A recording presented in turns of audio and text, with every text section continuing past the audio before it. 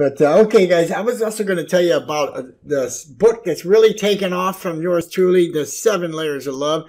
I just thought I'd bring it up. It's been great, gaining lots of attention from lots of people.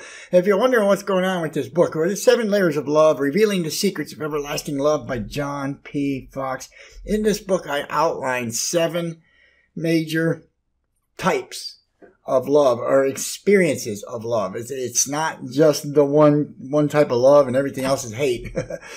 But when a relationship happens, they go through up to 7 layers, like an onion. Well, onion has more than 7 layers, but love itself is like an onion. It has many layers. Okay? And some of it's not even related. Some of the layers are not even related to having a relationship, but yet they still exist. And so in the book, it talks about each and every of the 7 layers, and it goes into detail on each layer. The chapters are chock full of information, absolute authority on love. As you know, I was in love with somebody for 25 years, and I've recently lost her. This has been information I've been disclosing. I've recently lost her. She had been born with only 1 kidney, and she was a spring chicken when I met her and stayed that way most of the 25 years, but that other kidney failed and the dialysis was short-lived. So, but you know what? Heaven and bliss is probably a far better place for anybody that's been living with that problem.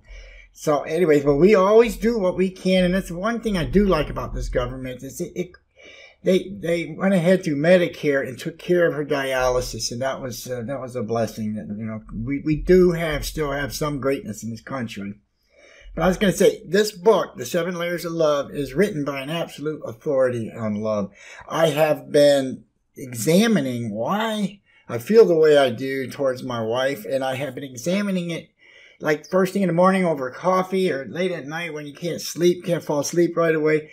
And I started realizing, wow, you know, we're like family together. Even if I see somebody else and have some kind of attraction, it doesn't matter because I'm so happy with the one I'm with. It's just, I can't, you know, and each day we have to be together. We can't be apart from each other even for a day. I can go do my job, but I'm not got her on the phone, you know, three hours in, and I'm saying, how are you today? Love you, and hang up. And then I get done with my job and I'm right back by her side again, and vice versa. So this was going on year after year, day after day, year after year. Each and every day that passed, we enjoyed each other to the maximum. So that makes me an absolute authority on love and how it works.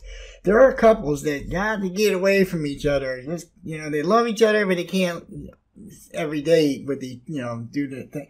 And so having that knowledge as well, I was able to identify not 1, but 7 different layers of what happens to love. And the 7th layer I call the ultimate layer. That is the one that love becomes a condition. Just like if you know, have some sort of a problem with your skin or something, it's a condition and has to be treated. This ultimate layer of love is a condition that sets in. Once it sets in, it's there. It's there. It's a condition. And so what we did was we worked our way up to the 7th layer and talked about all the other layers of love in between and what the differences were and how it all develops. And each chapter can absolutely enlighten the reader of what's really going on when you look at an old couple at the restaurant or somewhere else at the park, and they're old and you can tell, and it looks like they're still very much in love, and you wonder why. You wonder how that can be. How did they make it that long, that far? And this book reveals the secrets of that. So I just want to tell you about it. You can get it on Amazon, The 7 Layers of Love, Revealing the Secrets of Everlasting Love by Jon P Fox. Absolute authority on love. And right now, I'm an authority on, I'm having to be an authority on some other things because I'm in between chapters. So that's beside the point. I just wanted to tell you about that book and move on. Today we have Dr. David Jeremiah, who's going to be giving us our hope message. He's an absolute scholar and doctorate in the study of deity, God's word, theology, the Holy Bible, all of the above. And he is going to give us a quick message. And he articulates the information found in the Holy Bible as well as anyone, if not the best ever. Dr. David Jeremiah, that's coming up.